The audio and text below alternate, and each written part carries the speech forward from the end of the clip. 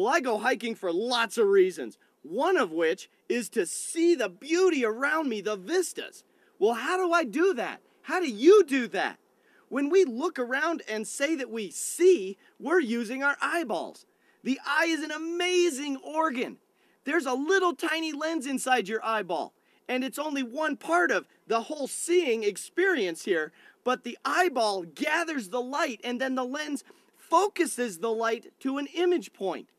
The binoculars do the same thing, except there's multiple lenses in here, and it focuses the image in such a way that the image is magnified. Well, binoculars and your eyeball, these are simply two examples of a type of lens called a converging lens. Now, converging lenses bend the light towards a single point. You can see this very clearly in the use of a magnifying glass.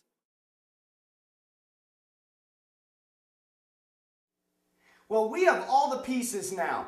We have an understanding of the three-ray construction, and we have a means of interpreting what the results of that construction will be. So, let's get to it. We're going to take 4 examples, and we're going to construct a ray diagram and interpret it in its entirety. Now, there's no math involved, but this is a way of allowing us to predict the outcome and set us up for doing quantitative analysis, which means do the mathematics. Now, the mathematics aren't going to be handled here. We're going to do physical math examples when we get to the office hours. All right, well, let's begin. We've got, in this case, an object that is outside the focal point. Now, we've already put the object outside the center, so we're going to put it just inside the center and outside the focal point. Let's begin by drawing our first line. Now, our first line is always parallel to the principal axis towards the lens. Now is the time when we ask ourselves, what type of lens do we have?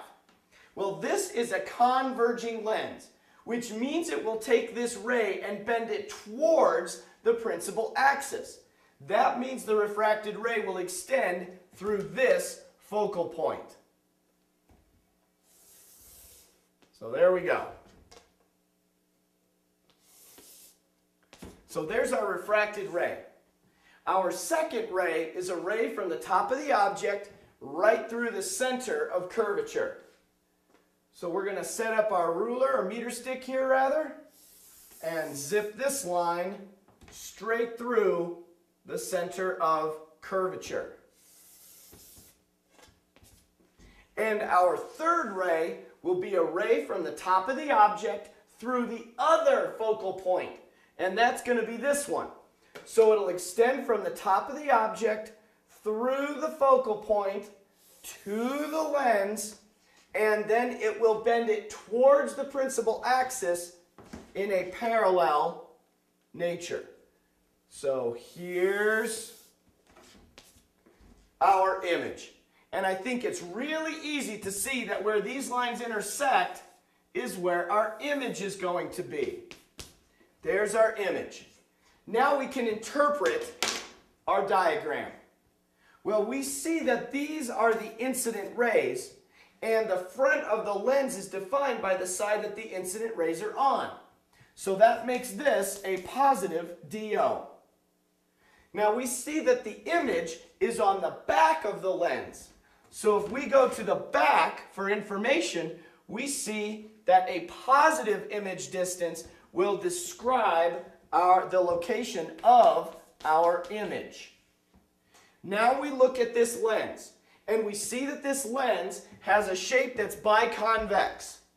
And that means that it is a converging lens that has a positive focal length.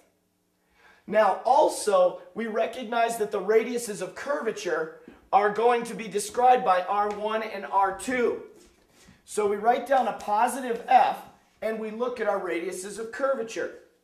Well, R1 is described by the first surface. And the first surface is of this orientation. So the radius of curvature will be on the back of the lens. Now that means that the center is in the back. That will give us a positive R1.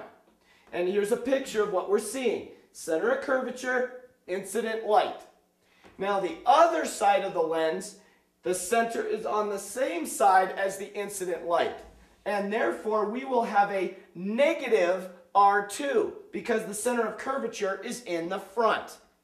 So we're going to have a positive R1 and a negative R2. Well, that takes care of the location of the image. Now for the magnification. Well, I can see that the image is inverted. So it's upside down, which means a negative magnification.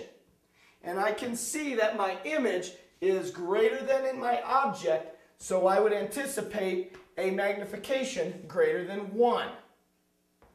And my overall assessment of my image here is going to be a real, inverted, larger than object